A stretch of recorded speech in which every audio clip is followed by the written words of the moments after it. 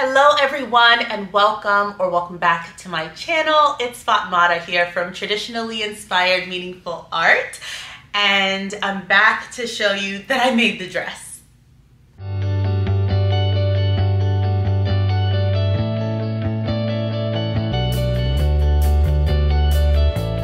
I wanted to hop on here quickly in between all the things that are going on in my world to let you know that I made the dress. Last we spoke, I had this fabric cut into pieces in preparation to make this McCall's dress from my Make 9 of 2022, and I was able to finish it up last week, so I wanted to show it to you. The dress that I'm wearing is McCall's M7925, and this was in my Make 9 for 2022. It is described as a Mrs. Button front dress that is fitted through the bust with a neckband, inset midriff, and sleeve and skirt variations. Yes, yes, yes. It has elasticized sleeves, and also you can add piping. So I did a number of those variations. I went for view D, which is the view that is on the model in the cover. It is long, it is tiered, and it's lovely. Very, very swishy. And I went for the big billowy sleeves, which has an elasticized cuff, as they mentioned, and you have a separate waistband piece as well as neckband. Now, I was excited to make this pattern up last year. I had a couple of fabrics in mind for it, and I was initially going to go for a viscose that I had picked up in my birthday haul from Mood Fabrics, but in the end I ended up going for the cotton voile that I got in that same order from Mood Fabrics online. So I'm going to insert some clips of me in this dress for you, but it is beautiful. I will say this though, I cannot wait to try out this dress or something very similar to it in a viscose, because I think it's going to be magnificent in viscose. It's nice in the cotton voile, but it's not magnificent, you know what I mean? I think that the cotton voile continues to be deceiving to me, and I always want it to behave like a viscose, but it cannot be what it is not. And I always think because of how light it is, it's going to be swishy and flowy and behave like a viscose in its drape. But because of the cotton property, it is still structured. I mean, it is lightweight, but it is still structured like a cotton. So what helped me is that in the very bottom tier, I did end up lining it. So I was very lucky. I went to the thrift store and I actually looked up on a twin-sized cotton poly black bed sheet, and it was perfect. That worked out really well. I made sure that I lined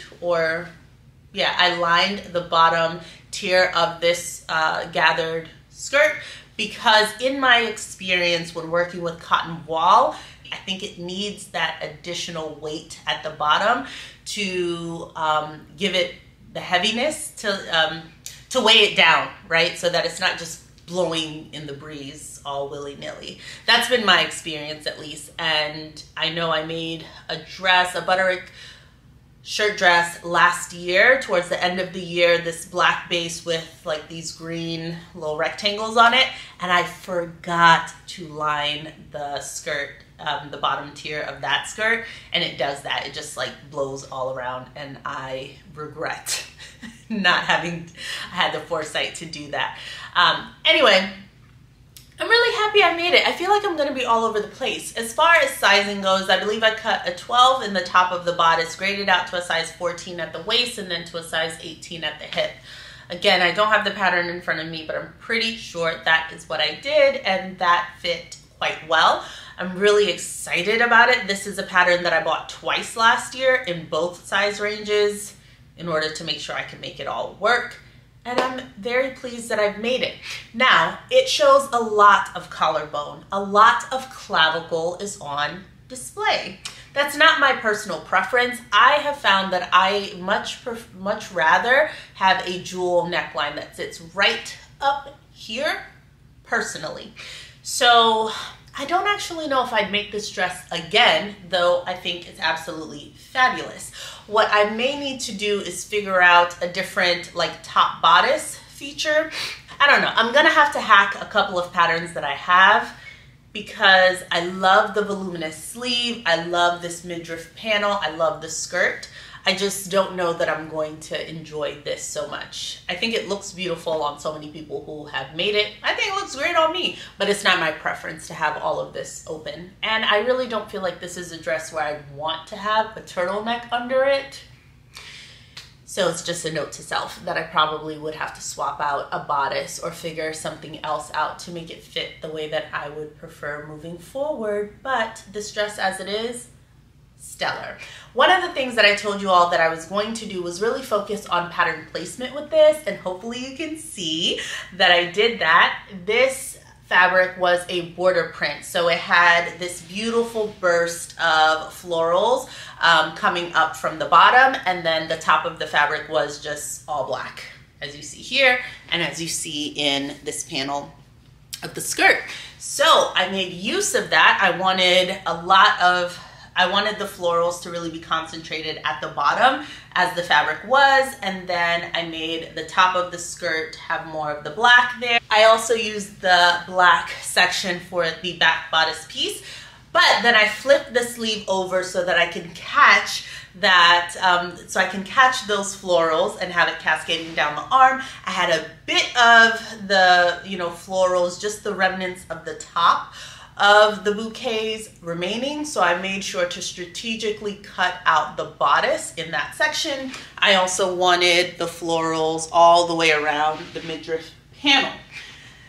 So that worked out quite well. I told you all last time that I was hoping to make piping. I did, and I piped just about everything I could remember to pipe. I even piped in the arm band, like the arm side.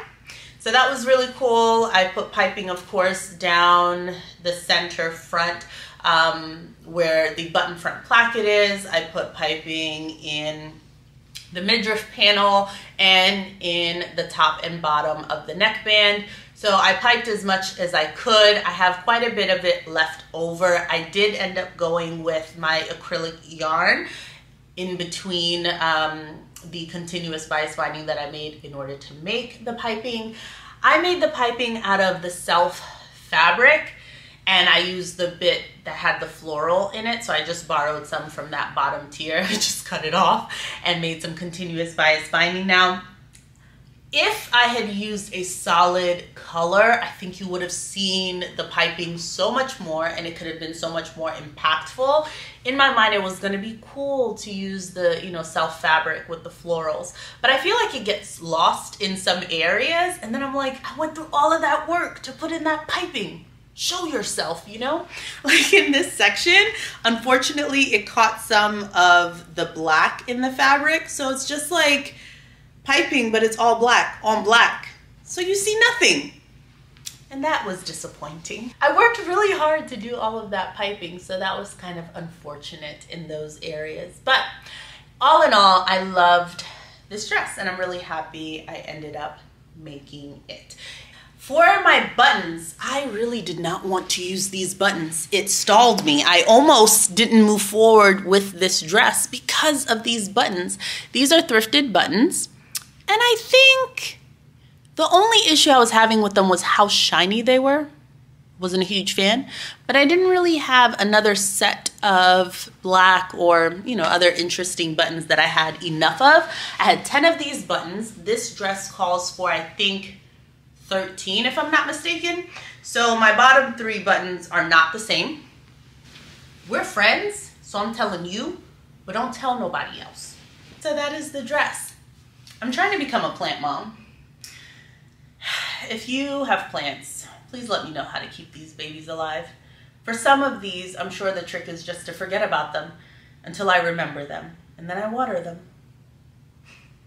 I went for things that had really, really thick leaves because I think those are the ones that if I go a week without watering them, they won't cry and wither away. Aside from that, I went to Community Forklift. And in my area, in the Hyattsville, Maryland area, Community Forklift is a special place. It's like a thrift store for construction and home wares. That's the best way I can describe it. You can buy an old door, you can buy furniture, light fixtures, chandeliers, toilets, refrigerators, paint. I mean, just anything, construction, homewares, home goods, that sort of thing. Reclaimed wood. And I went in there to look for some things for the home. And lo and behold, in one of their little display areas, to my surprise, I see a vintage Singer sewing machine. And I had to stop. I had to go and inspect the situation. And on their tag, they said that it ran and it was sewing. They even had like some fabric down that kind of showed that it had sewn some things. And I was like, oh. I have only spent the last 2 years listening to my friends here on YouTube talk about the beauty of the stitches that comes from a vintage sewing machine. And it's one of those things that even as they're describing it in my mind, I think like, what can be different between that stitch and another straight stitch? Like, what are you talking about?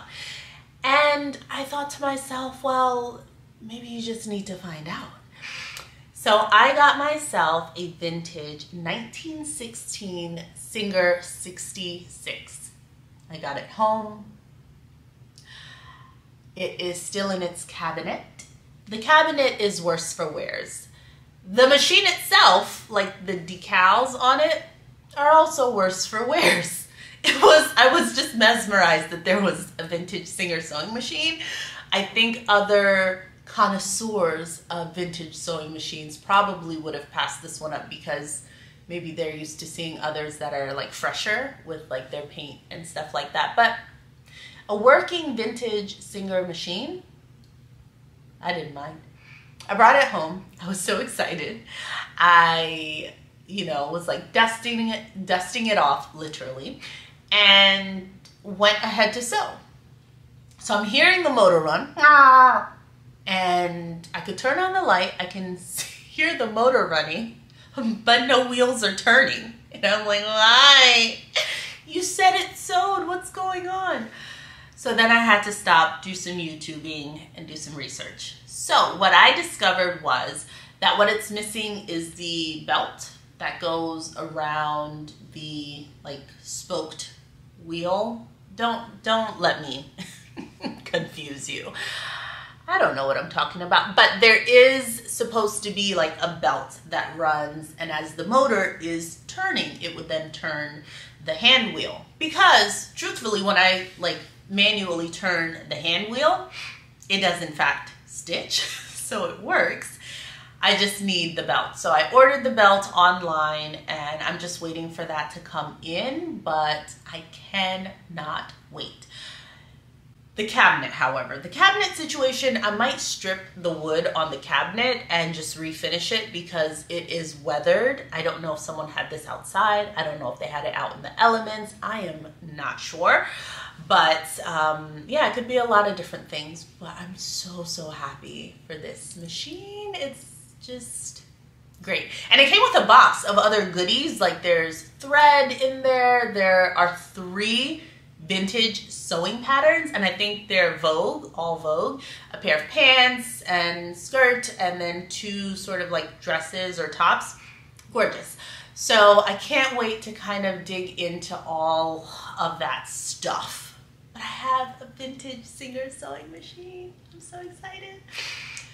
I wanted to do a look back on 2022, my hits and misses, as well as talking about my 2022 Make 9 and then plans for my 2023 Make 9 because I really enjoyed having a Make 9.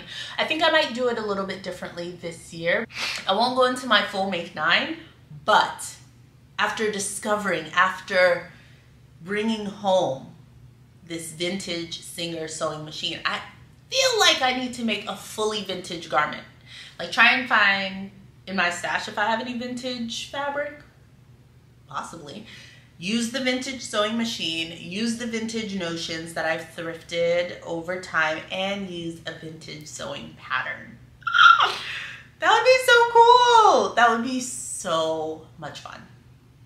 Yeah, I think that might make it onto the Make 9. We'll see. But you'll have to wait for an upcoming video for me to kind of discuss how I think I'm gonna move forward with Make 9s for 2023. Let me know your thoughts, how to keep plant babies alive. Tell me how you feel about this dress. I don't know, what are you excited about for 2023? Are you doing a Make 9? Did you reflect on your previous Make 9? What are you most excited to see here on this channel coming into 2023? Let me know. All right? Stay creative, friends. Bye.